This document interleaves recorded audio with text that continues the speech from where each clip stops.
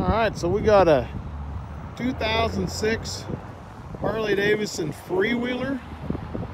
That's really hard to say, Freewheeler.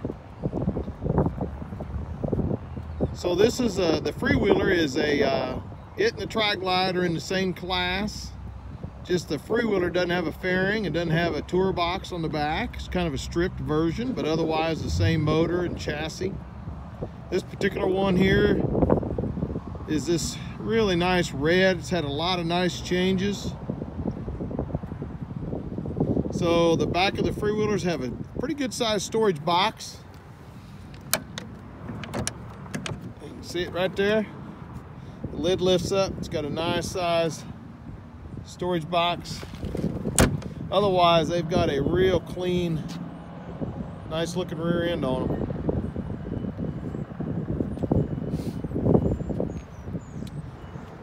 It's got brand new tires all the way around.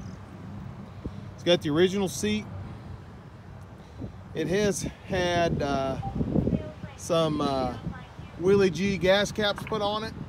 It's got a short set of ape hangers, look like to be about 12-inch apes. It's got a Cirrus radio system on it, which will also drive FM. It's got true dual header pipes. It's got a heavy breather on it.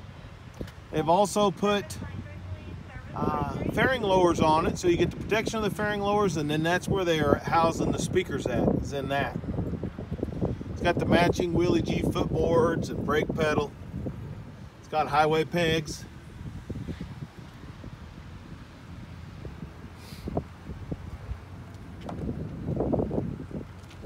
Looks real good all the way around.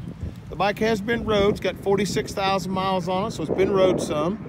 I'm going to say the paint is good. It's not perfect by no means. You know, the front of the fenders, the front of the rear fenders catch some rock chips and stuff on trikes. You can just see it. They just do. I don't know how well you can see it, but they've got some chips. But just from use. But otherwise, the paint and the condition of everything else is real good. I'll show you the miles here. 46,543.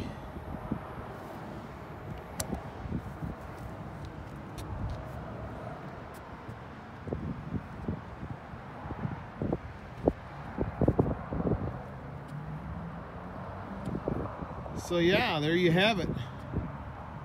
It's a 16 model. It's got a lot of nice good stuff on it. Does have a few miles, but it is thousands less than the new one. So come down and check it out at Yeager Cycle.